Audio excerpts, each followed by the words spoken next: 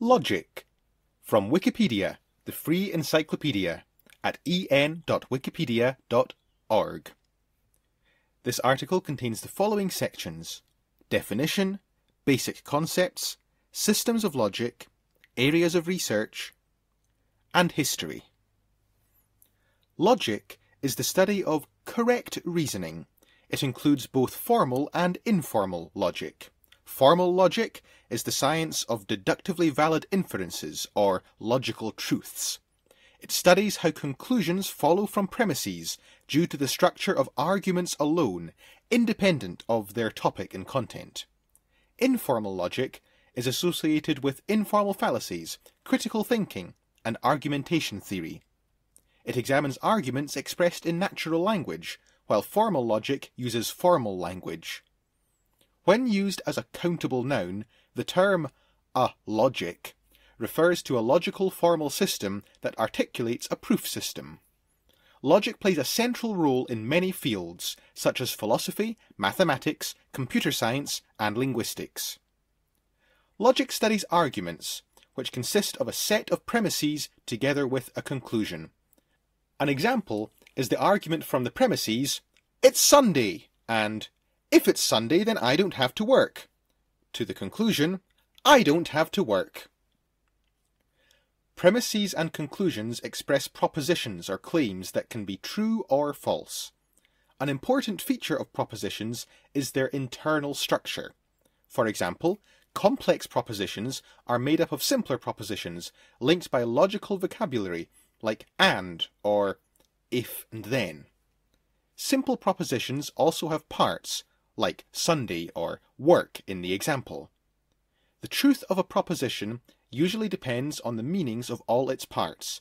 However, this is not the case for logically true propositions.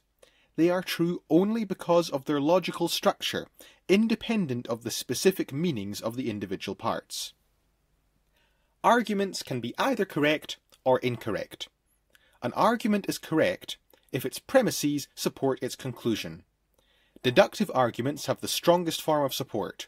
If their premises are true, then their conclusion must also be true. This is not the case for ampliative arguments, which arrive at genuinely new information not found in the premises. Many arguments in everyday discourse and the sciences are ampliative arguments. They are divided into inductive and abductive arguments. Inductive arguments are statistical generalizations, like inferring that all ravens are black based on the many individual observations of black ravens. Abductive arguments are inferences to the best explanation. For example, when a doctor concludes that a patient has a certain disease which explains the symptoms they suffer. Arguments that fall short of the standards of correct reasoning often embody fallacies. Systems of logic are theoretical frameworks for assessing the correctness of arguments. Logic has been studied since antiquity. Early approaches include Aristotelian logic, Stoic logic, Nyaya, and Mohism. Aristotelian logic focuses on reasoning in the form of syllogisms. It was considered the main system of logic in the Western world until it was replaced by modern formal logic, which has its roots in the work of late 19th century mathematicians such as Gottlob Frege. Today, the most used system is classical logic. It consists of propositional logic and first-order logic. Propositional logic only considers logical relations between full propositions. First-order logic also takes the internal parts of propositions into account, like predicates and quantifiers. Extended logics accept the basic intuitions behind classical logic and extend it to other fields such as metaphysics, ethics, and epistemology. Deviant logics, on the other hand, reject certain classical intuitions and provide alternative explanations of the basic laws of logic. Definition. The word logic originates from the Greek word logos, which has a variety of translations, such as reason, discourse, or language. Logic is traditionally defined as the study of the laws of thought or correct reasoning, and is usually understood in terms of inferences or arguments. Reasoning is the activity of drawing inferences. Arguments are the outward expression of inferences. An argument is a set of premises together with a conclusion. Logic is interested in whether arguments are correct, i.e. whether their premises support the conclusion. These general characterizations apply to logic in the widest sense, i.e. to both formal and informal logic, since they are both concerned with assessing the correctness of arguments. Formal logic is the traditionally dominant field, and some logicians restrict logic to formal logic. Formal logic. For further information, see formal system. Formal logic is also known as symbolic logic and is widely used in mathematical logic. It uses a formal approach to study reasoning. It replaces concrete expressions with abstract symbols to examine the logical form of arguments independent of their concrete content. In this sense, it is topic neutral, since it is only concerned with the abstract structure of arguments and not with their concrete content. Formal logic is interested in deductively valid arguments, for which the truth of their premises ensures the truth of their conclusion. This means that it is impossible for the premises to be true and the conclusion to be false. For valid arguments, the logical structure of the premises and the conclusion follows a pattern called a rule of inference. For example, modus ponens is a rule of inference according to which all arguments of the form 1. P. 2. If P then Q. 3. Therefore Q. are valid, independent of what the terms P and Q stand for. In this sense, formal logic can be defined as the science of valid inferences. An alternative definition sees logic as the study of logical truths. A proposition is logically true if its truth depends only on the logical vocabulary used in it. This means that it is true in all possible worlds and under all interpretations of its non-logical terms, like the claim, either it is raining or it is not. These two definitions of formal logic are not identical, but they are closely related. For example, if the inference from P to Q is deductively valid, then the claim, if P then Q, is a logical truth. Formal logic uses formal languages to express and analyze arguments. They normally have a very limited vocabulary and exact syntactic rules. These rules specify how their symbols can be combined to construct sentences, so-called well-formed formulas. This simplicity and exactness of formal logic make it capable of formulating precise rules of inference. They determine whether a given argument is valid. Because of the reliance on formal language, natural language arguments cannot be studied directly. Instead, they need to be translated into formal language before their validity can be assessed. The term logic can also be used in a slightly different sense as a countable noun. In this sense, a logic is a logical formal system. Distinct logics differ from each other concerning the rules of inference they accept as valid and the formal languages used to express them. Starting in the late 19th century, many new formal systems have been proposed. There are disagreements about what makes a formal system a logic. For example, it has been suggested that only logically complete systems, like first-order logic, qualify as logics. For such reason, some theorists deny that higher-order logics are logics in the strict sense. Informal logic. When understood in a wide sense, logic encompasses both formal and informal logic. Informal logic uses non-formal criteria and standards to analyse and assess the correctness of arguments. Its main focus is on everyday discourse. Its development was prompted by difficulties in applying the insights of formal logic to natural language arguments. In this regard, it considers problems that formal logic on its own is unable to address. Both provide criteria for assessing the correctness of arguments and distinguishing them from fallacies. Many characterizations of informal logic have been suggested, but there is no general agreement on its precise definition. The most literal approach sees the terms formal and informal as applying to the logic used to express arguments. On this view, informal logic studies arguments that are in informal or natural language. Formal logic can only examine them indirectly by translating them first into a formal language, while informal logic investigates them in their original form. On this view, the argument, birds fly, Tweety is a bird, therefore Tweety flies, belongs to natural language and is examined by informal logic. But the formal translation, 1. For all x, bird brackets x, arrow flies x, 2. Bird brackets Tweety, 3. Flies brackets Tweety, is studied by formal logic. The study of natural language arguments comes with various difficulties. For example, natural language expressions are often ambiguous, vague, and context-dependent. Another approach defines informal logic in a wide sense as the normative study of the standards, criteria, and procedures of argumentation. In this sense, it includes questions about the role of rationality, critical thinking, and the psychology of argumentation. Another characterization identifies informal logic with the study of non-deductive arguments. In this way, it contrasts with deductive reasoning examined by formal logic. Non-deductive arguments make their conclusion probable, but do not ensure that it is true. An example is the inductive argument from the empirical observation that all ravens I have seen so far are black, to the conclusion, all ravens are black. A further approach is to define informal logic as the study of informal fallacies. Informal fallacies are incorrect arguments in which errors are present in the content and the context of the argument. A false dilemma, for example, involves an error of content by excluding viable options. This is the case in the fallacy, you are either with us or against us. You are not with us, therefore you are against us. Some theorists state that formal logic studies the general form of arguments, while informal logic studies particular instances of arguments. Another approach is to hold that formal logic only considers the role of logical constants for correct inferences, while informal logic also takes the meaning of substantive concepts into account.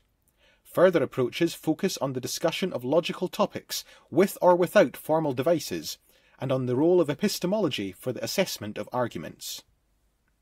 Basic concepts: premises, conclusions, and truth. Premises and conclusions. These have main articles, premise and logical consequence. Premises and conclusions are the basic parts of inferences or arguments, and therefore play a central role in logic. In the case of a valid inference or a correct argument, the conclusion follows from the premises, or in other words, the premises support the conclusion. For instance, the premises Mars is red and Mars is a planet support the conclusion Mars is a red planet. For most types of logic, it is accepted that premises and conclusions have to be truth bearers. This means that they have a truth value. They are either true or false. Contemporary philosophy generally sees them as either propositions or as sentences. Propositions are the denotations of sentences and are usually seen as abstract objects. For example, the English sentence, the tree is green, is different from the German sentence, der Baum ist grün, but both express the same proposition. Propositional theories of premises and conclusions are often criticized because they rely on abstract objects. For instance, philosophical naturalists usually reject the existence of abstract objects. Other arguments concern the challenges involved in specifying the identity criteria of propositions. These objections are avoided by seeing premises and conclusions not as propositions but as sentences, i.e. as concrete linguistic objects, like the symbols displayed on a page of a book. But this approach comes with new problems of its own. Sentences are often context-dependent and ambiguous, meaning an argument's validity would not only depend on its parts, but also on its context and on how it is interpreted. Another approach is to understand premises and conclusions in psychological terms, as thoughts or judgments. This position is known as psychologism. It was discussed at length around the turn of the 20th century, but it is not widely accepted today. Internal structure. Premises and conclusions have an internal structure. As propositions are sentences, they can be either simple or complex. A complex proposition has other propositions as its constituents, which are linked to each other through propositional connectives like and or if, then. Simple propositions, on the other hand, do not have propositional parts, but they can also be conceived as having an internal structure. They are made up of sub-propositional parts, like singular terms and predicates. For example, the simple proposition Mars is red can be formed by applying the predicate red to the singular term Mars. In contrast, the complex proposition Mars is red and Venus is white is made up of two simple propositions connected by the propositional connective and. Whether a proposition is true depends, at least in part, on its constituents. For complex propositions formed using truth-functional propositional connectives, their truth only depends on the truth values of their parts. But this relation is more complicated in the case of simple propositions and their sub-propositional parts. These sub-propositional parts have meanings of their own, like referring to objects or classes of objects. Whether the simple proposition they form is true depends on their relation to reality, i.e., what the objects they refer to are like. This topic is studied by theories of reference. Logical truth. There's a main article on logical truth. Some complex propositions are true independently of the substantive meaning of their parts. In classical logic, for example, the complex proposition, either Mars is red or Mars is not red, is true, independent of whether its parts, like the simple proposition Mars is red, are true or false. In such cases, the truth is called a logical truth. A proposition is logically true if its truth depends only on the logical vocabulary used in it.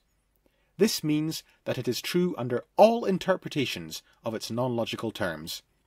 In some modal logics, this means that the proposition is true in all possible worlds. Some theorists define logic as the study of logical truths. Truth tables. Truth tables can be used to show how logical connectives work, or how the truth values of complex propositions depends on their parts. They have a column for each input variable. Each row corresponds to one possible combination of the truth values these variables can take. For truth tables presented in English literature, the symbols T and F, or 1 and 0, are commonly used as abbreviations for the truth values true and false. The first columns present all the possible truth value combinations for the input variables. Entries in the other columns present the truth values of the corresponding expressions as determined by the input values. For example, the expression P and Q uses the logical connective AND, which as written uses an inverted V as its symbol.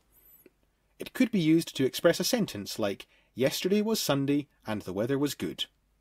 It is only true if both of its input variables, P, yesterday was Sunday, and Q, the weather was good, are true. In all other cases, the expression as a whole is false. Other important logical connectives are OR, represented by a symbol like a downward pointing V, if and then, represented by a right pointing arrow placed between two statements, and NOT, which has its own negation symbol. For ease of reading, I will use the words in their place.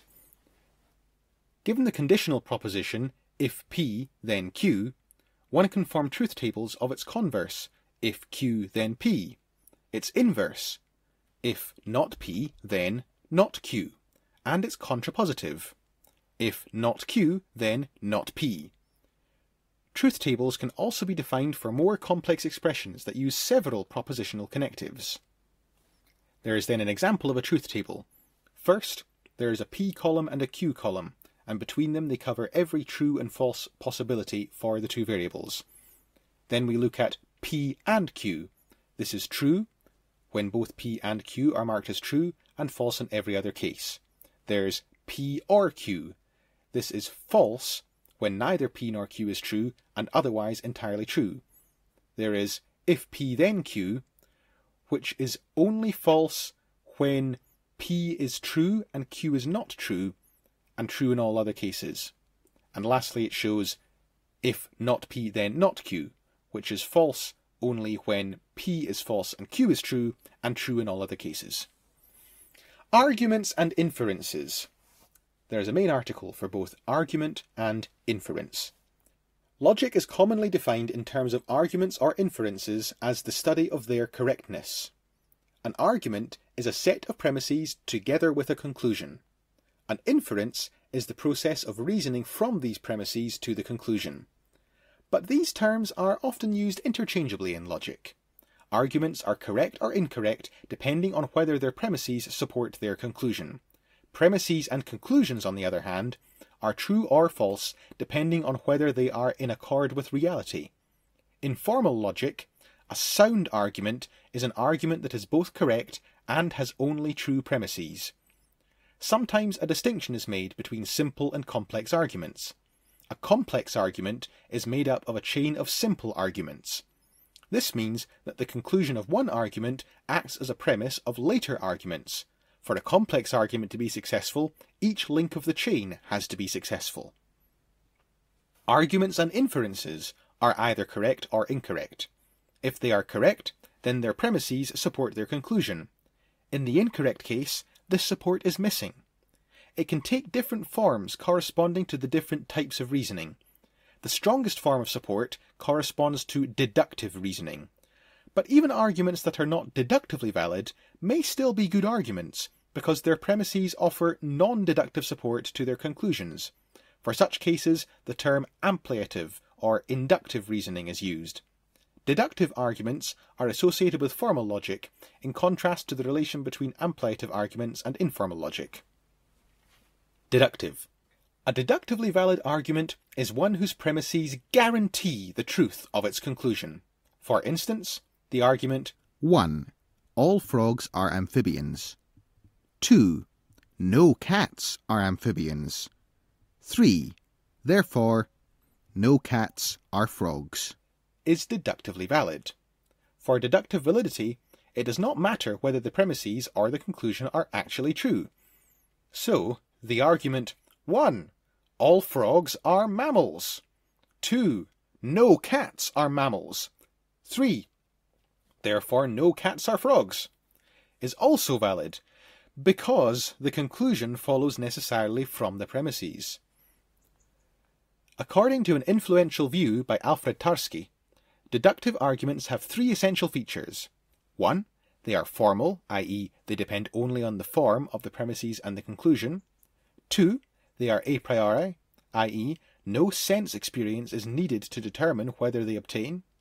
3. They are modal, i.e. that they hold by logical necessity for the given propositions, independent of any other circumstances. Because of the first feature, the focus on formality, deductive inference is usually identified with rules of inference. Rules of inference specify the form of the premises and the conclusion, how they have to be structured for the inference to be valid. Arguments that do not follow any rule of inference are deductively invalid. The modus ponens is a prominent rule of inference. It has the form P. If P, then Q. Therefore Q. Knowing that it has just rained, P, and that after rain the streets are wet, if P then Q, one can use modus ponens to deduce that the streets are wet, Q. The third feature can be expressed by stating that deductively valid inferences are truth-preserving. It is impossible for the premises to be true and the conclusion to be false. Because of this feature, it is often asserted that deductive inferences are uninformative, since the conclusion cannot arrive at new information not already present in the premises. But this point is not always accepted, since it would mean, for example, that most of mathematics is uninformative. A different characterization distinguishes between surface and depth information. The surface information of a sentence is the information it presents explicitly. Depth information is the totality of the information contained in the sentence, both explicitly and implicitly. According to this view, deductive inferences are uninformative on the depth level, but they can be highly informative on the surface level by making implicit information explicit. This happens, for example, in mathematical proofs. Ampliative. Ampliative arguments are arguments whose conclusions contain additional information not found in their premises. In this regard, they are more interesting since they contain information on the depth level and the thinker may learn something genuinely new. But this feature comes with a certain cost. The premises support the conclusion in the sense that they make its truth more likely, but they do not ensure its truth. This means that the conclusion of an ampliative argument may be false even though all its premises are true. This characteristic is closely related to non-monotonicity and defeasibility. It may be necessary to retract an earlier conclusion upon receiving new information or in the light of new inferences drawn. Ampliative reasoning plays a central role for many arguments found in everyday discourse and the sciences.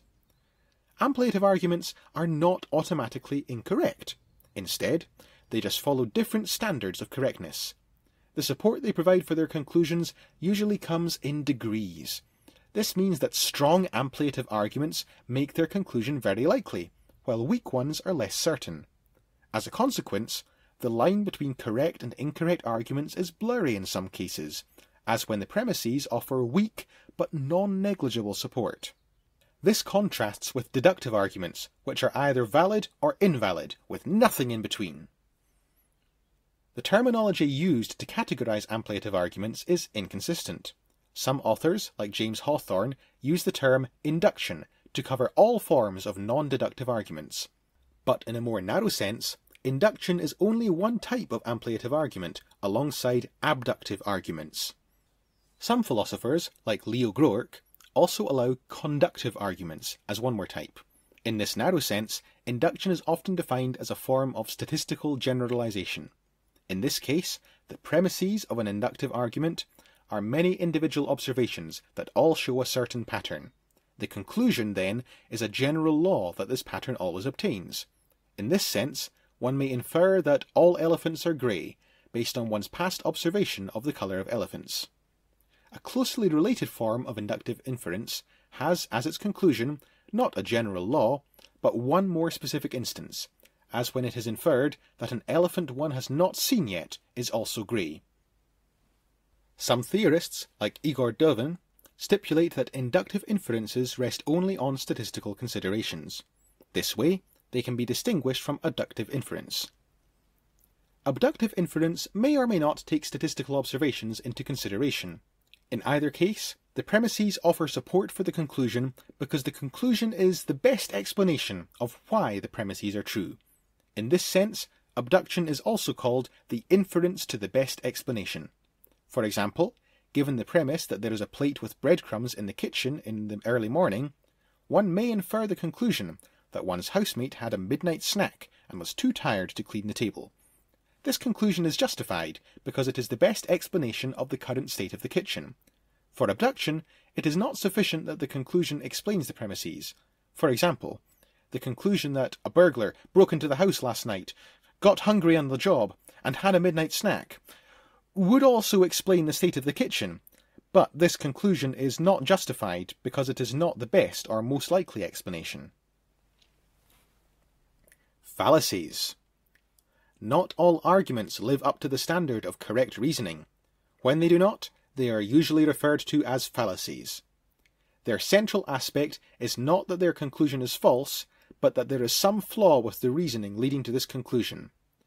So, the argument, "It is sunny today, therefore spiders have 8 legs," is fallacious, even though the conclusion is true. Some theorists, like John Stuart Mill, give a more restrictive definition of fallacies by additionally requiring that they appear to be correct. This way, genuine fallacies can be distinguished from mere mistakes of reasoning due to carelessness. This explains why people tend to commit fallacies, because they have an alluring element that seduces people into committing and accepting them. However, this reference to appearances is controversial because it belongs to the field of psychology, not logic, and because appearances may be different for different people. There's an image here of a poster from 1901, Young America's Dilemma, Shall I Be Wise and Great or Rich and Powerful? This is an example of a false dilemma, an informal fallacy using a disjunctive premise that excludes viable alternatives. Fallacies are usually divided into formal and informal fallacies. For formal fallacies, the source of the error is found in the form of the argument. For example, denying the antecedent is one type of formal fallacy, as in, if Othello is a bachelor, then he is male. Othello is not a bachelor, therefore Othello is not male. But most fallacies fall into the category of informal fallacies, of which a great variety is discussed in the academic literature. The source of their error is usually found in the content or the context of the argument. Informal fallacies are sometimes categorized as fallacies of ambiguity, fallacies of presumption, or fallacies of relevance. For fallacies of ambiguity, the ambiguity and vagueness of natural language are responsible for their flaw, as in, feathers are light. What is light cannot be dark. Therefore feathers cannot be dark. Fallacies of presumption have a wrong or unjustified premise, but may be valid otherwise. In the case of fallacies of relevance, the premises do not support the conclusion because they are not relevant to it. Definitory and strategic rules. The main focus of most logicians is to study the criteria according to which an argument is correct or incorrect. A fallacy is committed if these criteria are violated. In the case of formal logic, they are known as rules of inference. They are definitory rules, which determine whether an inference is correct, or which inferences are allowed. Definitory rules contrast with strategic rules. Strategic rules specify which inferential moves are necessary to reach a given conclusion based on a set of premises. This distinction does not just apply to logic, but also to games. In chess, for example, the definitory rules dictate that bishops may only move diagonally.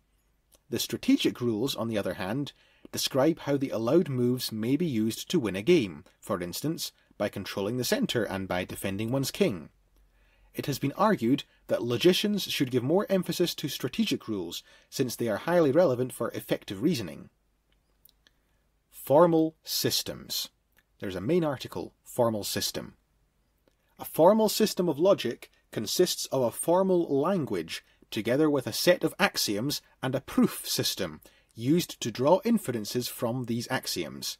In logic, axioms are statements that are accepted without proof. They are used to justify other statements. Some theorists also include a semantics that specifies how the expressions of the formal language relate to real objects.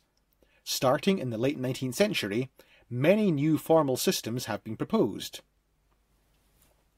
A formal language consists of an alphabet and syntactic rules. The alphabet is the set of basic symbols used in expressions. The syntactic rules determine how these symbols may be arranged to result in well-formed formulas.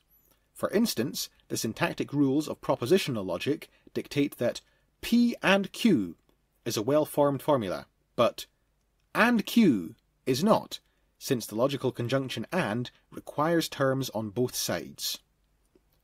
A proof system is a collection of rules to construct formal proofs. It is a tool to arrive at conclusions from a set of axioms. Rules in a proof system are defined in terms of the syntactic form of formulae, independent of their specific content. For instance, the classical rule of conjunction introduction states that P and Q follows from the premises P and, separately, Q. Such rules can be applied sequentially, giving a mechanical procedure for generating conclusions from premises. There are different types of proof systems, including natural deduction and sequent calculi.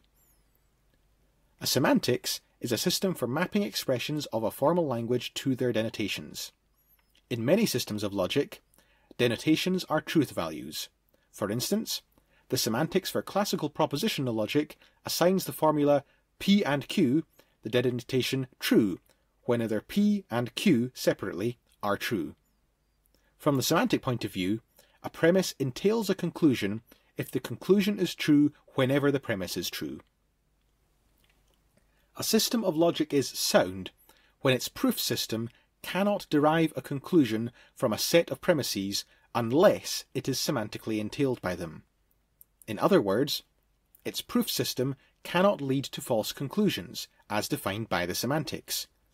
A system is complete when its proof system can derive every conclusion that is semantically entailed by its premises.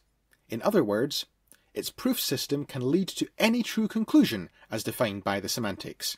Thus, soundness and completeness together describe a system whose notions of validity and entailment line up perfectly. Systems of logic. Systems of logic are theoretical frameworks for assessing the correctness of reasoning and arguments. For over 2,000 years, Aristotelian logic was treated as the canon of logic in the Western world, but modern developments in this field have led to a vast proliferation of logical systems. One prominent categorization divides modern formal logical systems into classical logic, extended logics, and deviant logics. Aristotelian. Aristotelian logic encompasses a great variety of topics. They include metaphysical theses about ontological categories and problems of scientific explanation. But in a more narrow sense, it is identical to term logic or syllogistics. A syllogism is a form of argument involving three propositions, two premises, and a conclusion. Each proposition has three essential parts: a subject, a predicate, and a copula connecting the subject to the predicate. For example, the proposition "Socrates is wise" is made up of the subject Socrates, the predicate wise, and the copula is. The subject and the predicate are the terms of the proposition. Aristotelian logic does not contain complex propositions made up of simple propositions. It differs in this aspect from propositional logic, in which any two propositions can be linked using a logical connective like "and" to form a new complex proposition. There's a diagram. The square of opposition is often used to visualize the relations between the four basic categorical propositions in Aristotelian logic. It shows, for example, that the propositions "all S are P" and "some S are not P" are contradictory, meaning that one of them has to be true while the other is false. In Aristotelian logic, the subject can be universal, particular, indefinite, or singular.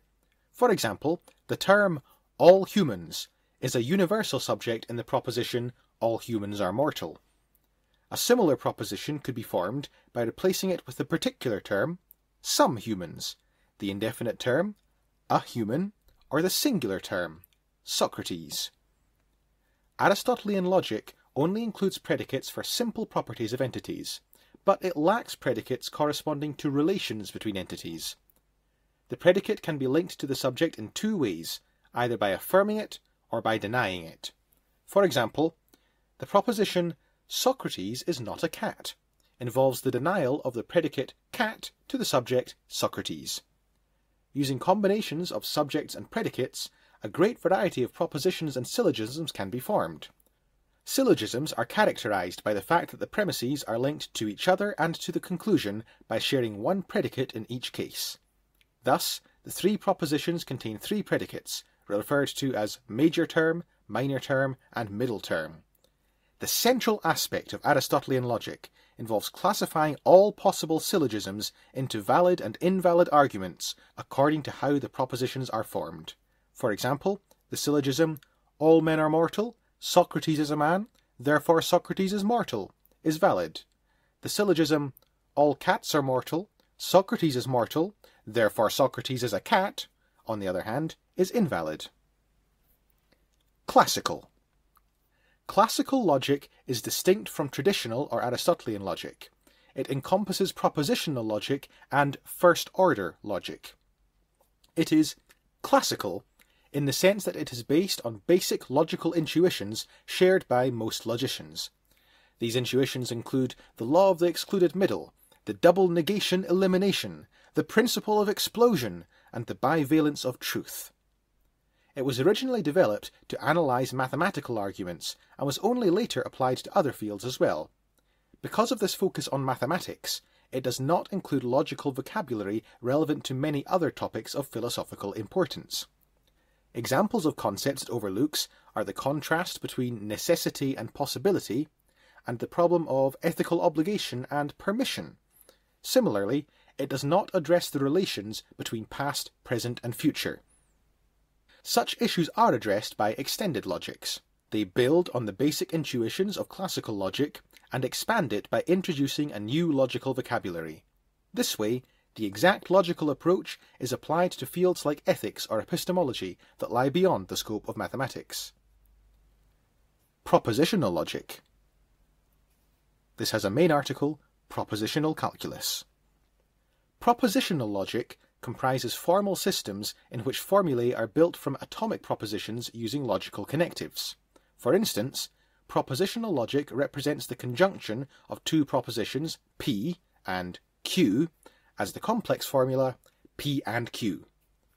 Unlike predicate logic, where terms and predicates are the smallest units, propositional logic takes full propositions with truth values as its most basic component. Thus, propositional logics can only represent logical relationships that arise from the way complex propositions are built from simpler ones, but it cannot represent inferences that result from the inner structure of a proposition. First-order logic, for which the main article is first-order logic. There's an image. Gottlob Frege's Begriffsschrift introduced the notion of quantifier in a graphical notation, which here represents the judgment that, for all x, f of x is true. First-order logic includes the same propositional connectives as propositional logic, but differs from it because it articulates the internal structure of propositions. This happens through devices such as singular terms, which refer to particular objects, predicates, which refer to properties and relations, and quantifiers, which treat notions like some and all. For example, to express the proposition, "this raven is black," one may use the predicate be for the property black, and the singular term are referring to the raven, to form the expression be brackets are. For clarity in the rest of the article, I will say this in the form B applies to R. To express that some objects are black, the existential quantifier, which looks like a backwards capital E, and for which I will say there exists, is combined with the variable x to form the proposition there exists x, where B applies to x. First-order logic contains various rules of inference that determine how expressions articulated this way can form valid arguments. For example, that one may infer there exists x where B applies to x from B applies to R. Extended. Extended logics are logical systems that accept the basic principles of classical logic. They introduce additional symbols and principles to apply it to fields like metaphysics, ethics, and epistemology. Modal logic. There is a main article on modal logic. Modal logic is an extension of classical logic. In its original form, sometimes called alithic modal logic, it introduces two new symbols. A diamond expresses that something is possible, while a square expresses that something is necessary. For example, if the formula B applies to S stands for the sentence Socrates is a banker, then the formula diamond B applies to S articulates the sentence it is possible that Socrates is a banker. To include these symbols in the logical formalism, modal logic introduces new rules of inference that govern what role they play in inferences. One rule of inference states that, if something is necessary, then it is also possible. This means that diamond A follows from square A. Another principle states that if a proposition is necessary, then its negation is impossible, and vice versa. This means that square A is equivalent to not diamond not A, or in more natural language, if it is necessary that A, that's equivalent to it is not possible that not A. Other forms of modal logic introduce similar symbols but associate different meanings with them to apply modal logic to other fields. For example, deontic logic concerns the field of ethics and introduces symbols to express ideas of obligation and permission, i.e. to describe whether an agent has to perform a certain action or is allowed to perform it. The modal operators in temporal modal logic articulate temporal relations. They can be used to express, for example, that something happened at one time or that something is happening all the time. In epistemology, Epistemic modal logic is used to represent the ideas of knowing something, in contrast to merely believing it to be the case. Higher order logic. There's a main article on higher order logic. Higher order logics extend classical logic not by using modal operators, but by introducing new forms of quantification. Quantifiers correspond to terms like all or some. In classical first-order logic, quantifiers are only applied to individuals. The formula "there exists X," where apple applies to X and sweet applies to X, some apples are sweet, is an example of the existential quantifier applied to the individual variable X. In higher-order logics, quantification is also allowed over predicates. This increases its expressive power. For example, to express the idea that Mary and John share some qualities, one could use the formula "there exists Q," where Q applies to Mary and Q applies to John. In this case, the existential quantifier is applied to the predicate variable Q. The added expressive power is especially useful for mathematics, since it allows for more succinct formulations of mathematical theories. But it has drawbacks in regard to its metalogical properties and ontological implications, which is why first-order logic is still more commonly used. Deviant. Deviant logics are logical systems that reject some of the basic intuitions of classical logic. Because of this, they are usually seen not as its supplements, but as its rivals. Deviant logical systems differ from each other either because they reject different classical intuitions, or because they propose different alternatives to the same issue. Intuitionistic logic is a restricted version of classical logic. It uses the same symbols, but excludes some rules of inference. For example, according to the law of double negation elimination, if a sentence is not true, then it is true. This means that A follows from not A. This is a valid rule of inference in classical logic, but it is invalid in intuitionistic logic. Another classical principle not part of intuitionistic logic is the law of excluded middle. It states that for every sentence, either it or its negation is true. This means that every proposition of the form A or not A is true. These deviations from classical logic are based on the idea that truth is established by verification using a proof. Intuitionistic logic is especially prominent in the field of constructive mathematics, which emphasizes the need to find or construct a specific example to prove its existence. Multivalued logics depart from classicality by rejecting the principle of bivalence, which requires all propositions to be either true or false. For instance, Jan Lukasiewicz and Stephen Cole Klein both proposed ternary logics, which have a third truth value, representing that a statement's truth value is indeterminate. These logics have been applied in the field of linguistics. Fuzzy logics are multivalued logics that have an infinite number of degrees of truth, represented by a real number between 0 and 1. Paraconsistent logics are logical systems that can deal with contradictions. They are formulated to avoid the principle of explosion. For them, it is not the case that anything follows from a contradiction. They are often motivated by dialetheism, the view that contradictions are real or that reality itself is contradictory. Graham Priest is an influential contemporary proponent of this position, and similar views have been ascribed to Georg Wilhelm Friedrich Hegel. Informal. Informal logic is usually carried out in a less systematic way. It often focuses on more specific issues, like investigating a particular type of fallacy, or studying a certain aspect of argumentation. Nonetheless, some frameworks of informal logic have also been presented that try to provide a systematic characterization of the correctness of arguments.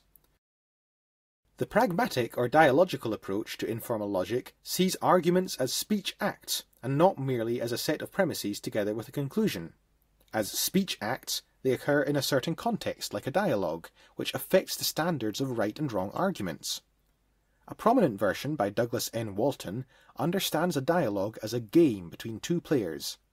The initial position of each player is characterized by the propositions to which they are committed and the conclusion they intend to prove. Dialogues are games of persuasion. Each player has the goal of convincing the opponent of their own conclusion. This is achieved by making arguments. Arguments are the moves of the game. The effect to which propositions the players are committed. A winning move is a successful argument that takes the opponent's commitments as premises and shows how one's own conclusion follows from them. This is usually not possible straight away. For this reason, it is normally necessary to formulate a sequence of arguments as intermediary steps, each of which brings the opponent a little closer to one's intended conclusion. Besides these positive arguments leading one closer to victory, there are also negative arguments preventing the opponent's victory by denying their conclusion. Whether an argument is correct depends on whether it promotes the progress of the dialogue. Fallacies, on the other hand, are violations of the standards of proper argumentative rules.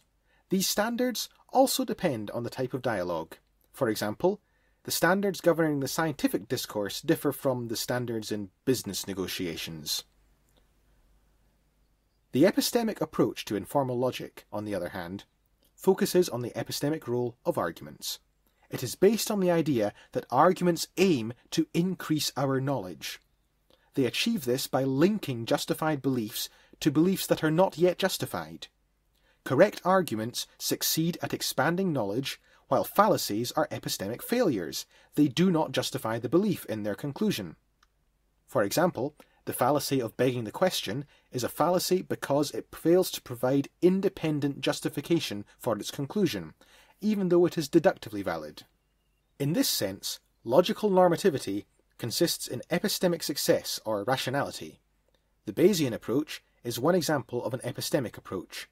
Central to Bayesianism is not just whether the agent believes something, but the degree to which they believe it, the so-called credence.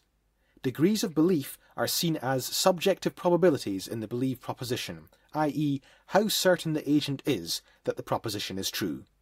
On this view, reasoning can be interpreted as a process of changing one's credences, often in reaction to incoming information. Correct reasoning and the arguments it is based on follow the laws of probability, for example, the principle of conditionalization. Bad or irrational reasoning, on the other hand, violates these laws. Areas of research. Logic is studied in various fields. In many cases, this is done by applying its formal method to specific topics outside its scope, like to ethics or computer science. In other cases, logic itself is made the subject of research in another discipline. This can happen in diverse ways. For instance, it can involve investigating the philosophical assumptions linked to the basic concepts used by logicians. Other ways include interpreting and analysing logic through mathematical structures, as well as studying and comparing abstract properties of formal logical systems. Philosophy of logic and philosophical logic. There are main articles on both philosophy of logic and philosophical logic. Philosophy of logic is the philosophical discipline studying the scope and nature of logic. It examines many presuppositions implicit in logic, like how to define its basic concepts, or the metaphysical assumptions associated with them. It is also concerned with how to classify logical systems, and considers the ontological commitments they incur. Philosophical logic is one of the areas within the philosophy of logic. It studies the application of logical methods to philosophical problems in fields like metaphysics, ethics, and epistemology. This application usually happens in the form of extended or deviant logical systems. Metalogic. There's a main article on metalogic. Metalogic is the field of inquiry studying the properties of formal logical systems. For example, when a new system is developed, metalogicians may study it to determine which formulae can be proven in it. They may also study whether an algorithm could be developed to find a proof for each formula, and whether every provable formula in it is a tautology. Finally, they may compare it to other logical systems to understand its distinctive features. A key issue in metalogic concerns the relation between syntax and semantics. The syntactic rules of a formal system determine how to deduce conclusions from premises, i.e., how to formulate proofs. The semantics of a formal system governs which sentences are true and which ones are false. This determines the validity of arguments since, for valid arguments, it is impossible for the premises to be true and the conclusion to be false. The relation between syntax and semantics concerns issues like whether every valid argument is provable and whether every provable argument is valid. Metalogicians also study whether logical systems are complete, sound, and consistent. They are interested in whether the systems are decidable and what expressive power they have. Metalogicians usually rely heavily on abstract mathematical reasoning when examining and formulating metalogical proofs. This way, they aim to arrive at precise and general conclusions on these topics. Mathematical logic. There's a main article on mathematical logic. There's an image of Bertrand Russell, who made various contributions to mathematical logic. The term mathematical logic is sometimes used as a synonym of formal logic, but in a more restricted sense, it refers to the study of logic within mathematics. Major sub-areas include model theory, proof theory, set theory, and computability theory. Research in mathematical logic commonly addresses the mathematical properties of formal systems of logic. However, it can also include attempts to use logic to analyze mathematical reasoning, or to establish logic-based foundations of mathematics, which pursued the program of logicism pioneered by philosopher logicians such as Gottlob Frege, Alfred North Whitehead, and Bertrand Russell. Mathematical theories were supposed to be logical tautologies, and their program was to show this by means of a reduction of mathematics to logic. Many attempts to realize this program failed, from the crippling of Frege's project in his Grundgesetze by Russell's paradox, to the defeat of Hilbert's program by Gödel's incompleteness theorems. Set theory originated in the study of the infinite by Georges Cantor, and it has been the source of many of the most challenging and important issues in mathematical logic.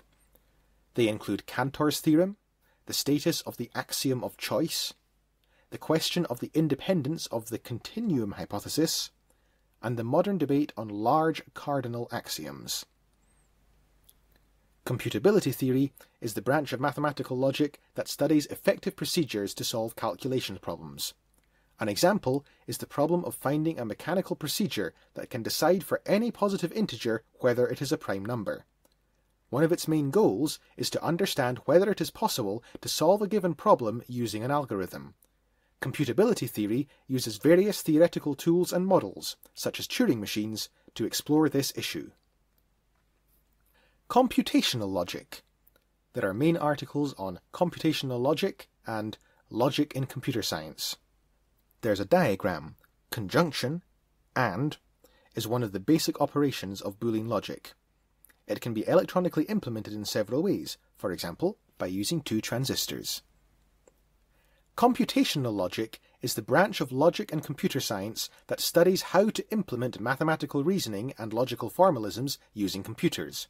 This includes, for example, automatic theorem provers, which employ rules of inference to construct a proof step by step from a set of premises to the intended conclusion without human intervention. Logic programming languages are designed specifically to express facts using logical formulae and to draw inferences from these facts. For example, Prolog is a logic programming language based on predicate logic. Computer scientists also apply concepts from logic to problems in computing. The works of Claude Shannon were influential in this regard. He showed how Boolean logic can be used to understand and implement computer circuits. This can be achieved using electronic logic gates, i.e., electronic circuits with one or more inputs and usually one output. The truth values of propositions are represented by voltage levels. This way, logic functions can be simulated by applying the corresponding voltages to the inputs of the circuit and determining the value of the function by measuring the voltage of the output. Formal semantics of natural language. This has a main article, Formal Semantics, (natural language). Formal semantics is a subfield of logic, linguistics, and the philosophy of language. The discipline of semantics studies the meaning of language. Formal semantics uses formal tools from the fields of symbolic logic and mathematics to give precise theories of the meaning of natural language expressions. It understands meaning usually in relation to truth conditions, i.e., it examines in which situations a sentence would be true or false. One of its central methodological assumptions is the principle of compositionality. It states that the meaning of a complex expression is determined by the meaning of its parts and how they are combined. For example, the meaning of the verb phrase walk and sing depends on the meanings of the individual expressions walk and sing. Many theories in formal semantics rely on model theory. This means that they employ set theory to construct a model and then interpret the meanings of expression in relation to the elements in this model. For example, the term walk may be interpreted as the set of all individuals in the model that share the property of walking. Early influential theorists in this field were Richard Montague and Barbara Partee, who focused their analysis on the English language. Epistemology of logic. The epistemology of logic studies how one knows that an argument is valid, or that a proposition is logically true. This includes questions like how to justify that modus ponens is a valid rule of inference, or that contradictions are false. The traditionally dominant view is that this form of logical understanding belongs to knowledge a priori.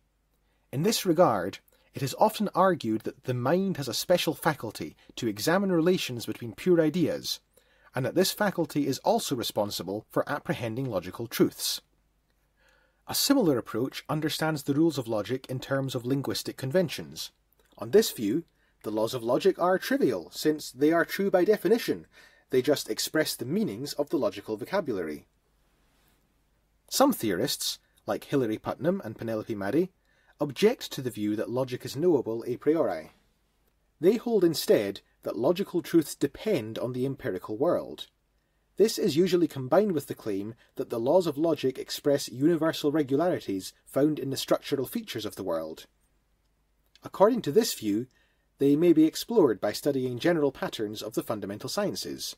For example, it has been argued that certain insights of quantum mechanics refute the principle of distributivity in classical logic, which states that the formula A and then in brackets B or C is equivalent to A and B in brackets or A and C in brackets. This claim can be used as an empirical argument for the thesis that quantum logic is the correct logical system and should replace classical logic. History. There's a main article, History of Logic. There's a set of images. Aristotle, who established the canon of Western philosophy, and Avicenna, who replaced Aristotelian logic in Islamic discourse. William of Ockham, a major figure of medieval scholarly thought, and Gottlob Frege, one of the founders of modern symbolic logic. Logic was developed independently in several cultures during antiquity. One major early contributor was Aristotle, who developed term logic in his Organon and Prior Analytics. He was responsible for the introduction of the hypothetical syllogism and temporal modal logic. Further innovations include inductive logic, as well as the discussion of new logical concepts such as terms, predicables, syllogisms, and propositions. Aristotelian logic was highly regarded in classical and medieval times, both in Europe and the Middle East. It remained in wide use in the West until the early 19th century. It has now been superseded by later work, though many of its key insights are still present in modern systems of logic. Ibn Sina, Avicenna, was the founder of Avicennian logic, which replaced Aristotelian logic as the dominant system of logic in the Islamic world. It influenced Western medieval writers such as Albertus Magnus and William of Ockham. Ibn Sina wrote on the hypothetical syllogism and on the propositional calculus. He developed an original, temporally modalized syllogistic theory involving temporal logic and modal logic. He also made use of inductive logic, such as his methods of agreement, difference, and concomitant variation, which are critical to the scientific method. Fakhr al-Din al-Razi was another influential Muslim logician. He criticized Aristotelian syllogistics and formulated an early system of inductive logic, foreshadowing the system of inductive logic developed by John Stuart Mill.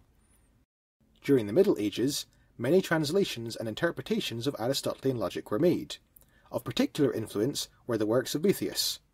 Besides translating Aristotle's work into Latin, he also produced textbooks on logic. Later, the works of Islamic philosophers such as Ibn Sina and Ibn Rushd, Averroes, were drawn on. This expanded the range of ancient works available to medieval Christian scholars, since more Greek work was available to Muslim scholars than had been preserved in Latin commentaries. In 1323, William of Ockham's influential Summa Logicae was released. It is a comprehensive treatise on logic that discusses many basic concepts of logic and provides a systematic exposition of types of propositions and their truth conditions.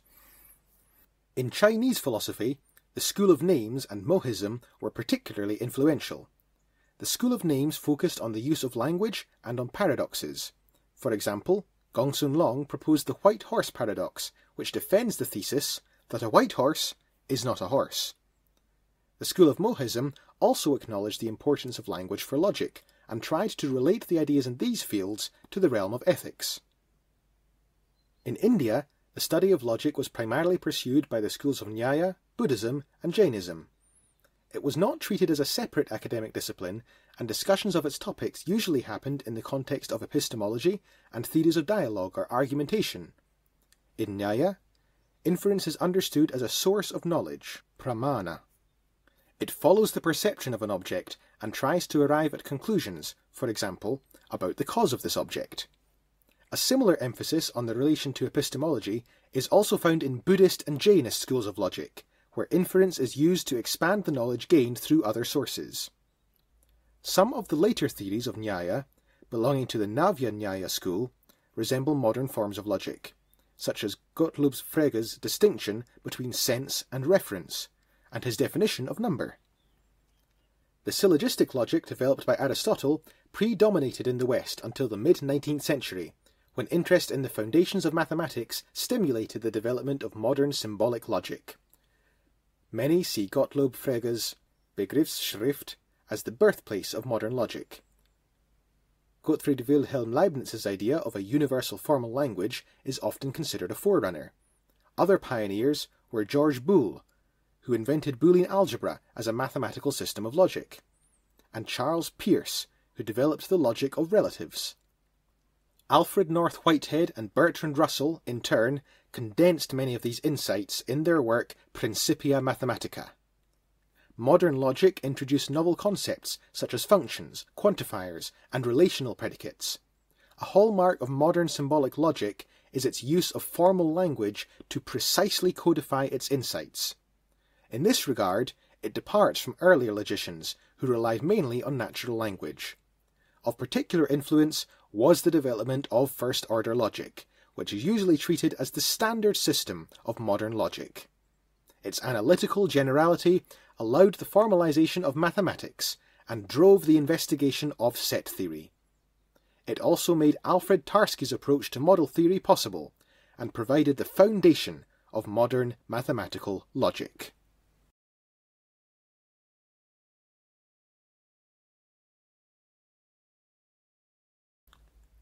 This sound file and all text in the article are licensed under the Creative Commons Attribution Share-alike 3.0 Unported License, available at creativecommons.org/licenses/by-sa/3.0.